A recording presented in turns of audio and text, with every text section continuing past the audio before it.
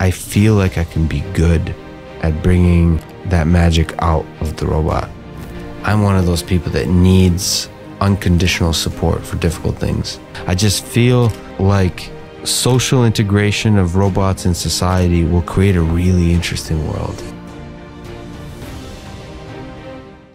The most of the difficult struggles that I'm still going through is that I haven't launched the company that I want to launch, and the company has to do with AI. I mean, it's maybe a longer conversation, but the ultimate dream is to put robots in every home.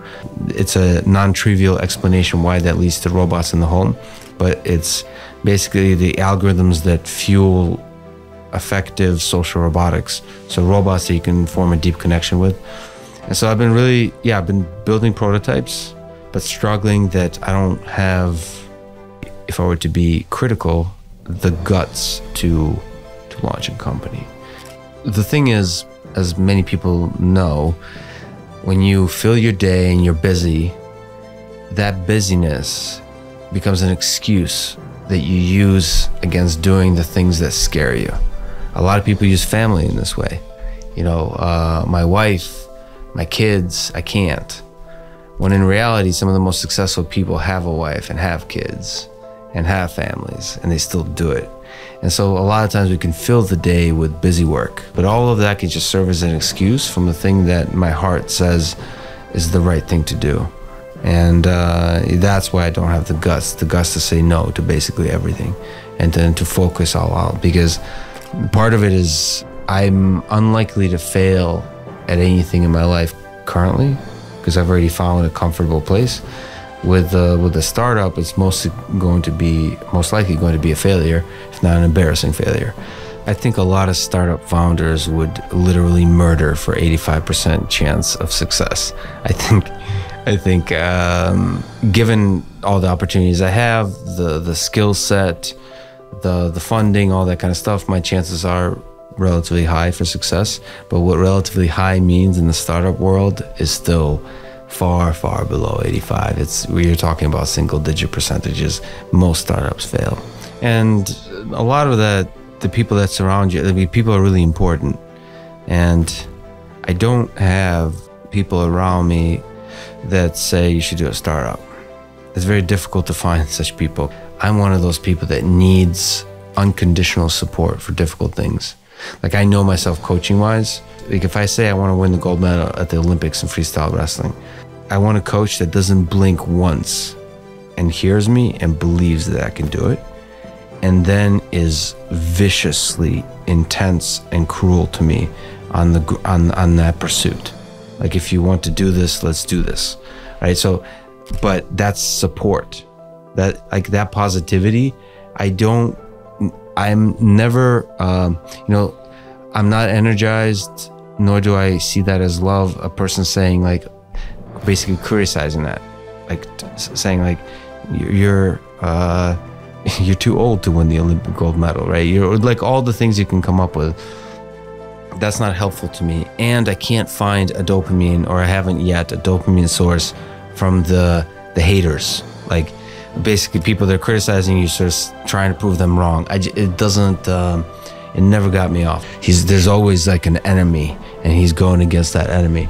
I mean, I wish, maybe that's something, I mean, it's really interesting. Maybe you can remap it this way, so that you can construct, like, that's a kind of obvious mechanism. Construct an amorphous blob that is a hater, that wants you to fail, right? That's kind of the David Goggins thing.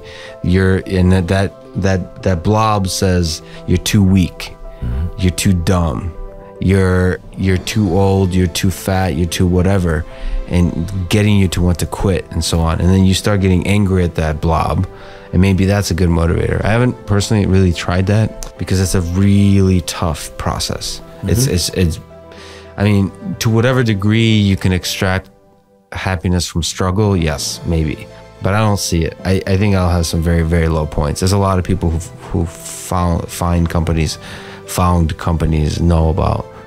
And I also want to be in a relationship. I want to get married. I just think that it's easy to have a relationship when everything is good. The relationships that become strong and are tested quickly are the ones when shit is going down. when I see a robot, when I first interacted with robots and it became even stronger, the more sophisticated the robots I interacted with, I see a magic there. And you're like, you look around, does anyone else see this magic? Like, it's kind of like maybe when you fall in love, like that feeling like, does anyone else notice this person that just walked in the room? I feel that way about robots, and I can elaborate what that means, but I'm not even sure I can convert it into words. I just feel like social integration of robots in society will create a really interesting world.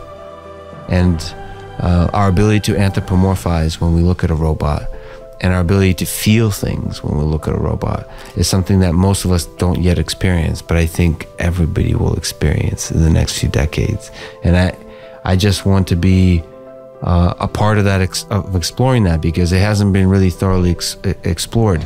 The best roboticists in the world are not currently working on that problem at all. They try to avoid human beings completely. And nobody's really working on that problem in terms of when you look at the numbers. All the big tech companies that are investing money, sometimes you just notice a thing. Not only do I notice the magic, there's a gut feeling, which I try not to speak to because there's no track record, but I feel like I can be good at bringing that magic out of the robot. And there's no data that says I would be good at that, but there's a feeling. It's just a feeling. And I just always thought, I think it had a different, before I knew robots existed, before AI existed, the form was more about the magic between humans.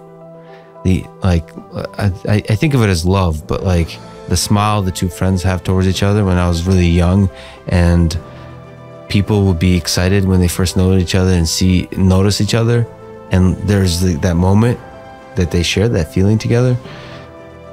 I was like, wow, that's really interesting. It is really interesting that these two separate intelligent organisms are able to connect all of a sudden on this deep emotional level. It's like, huh. It's just beautiful to see, and I noticed the magic of that. And then when I started programming period, but then programming AI systems, you realize, oh, that's not just between humans and humans, that could be humans and other entities. For some reason, it hit me the most intensely when I saw robots.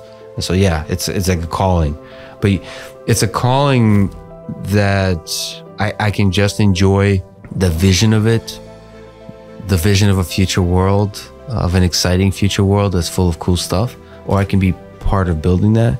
And being part of building that means doing the hard work of capitalism, and then hiring a lot of people that will define the trajectory of not only your company, but your whole existence as a human being, and building it up, not failing them, because now they all depend on you, and not failing the world with an opportunity to bring something that brings joy to people. And like all that pressure, just non-stop fires that you have to put out, the drama, so now you have to understand not only the cybersecurity of data and the privacy, how to maintain privacy correctly with data, but also the psychology of people trusting you with their data.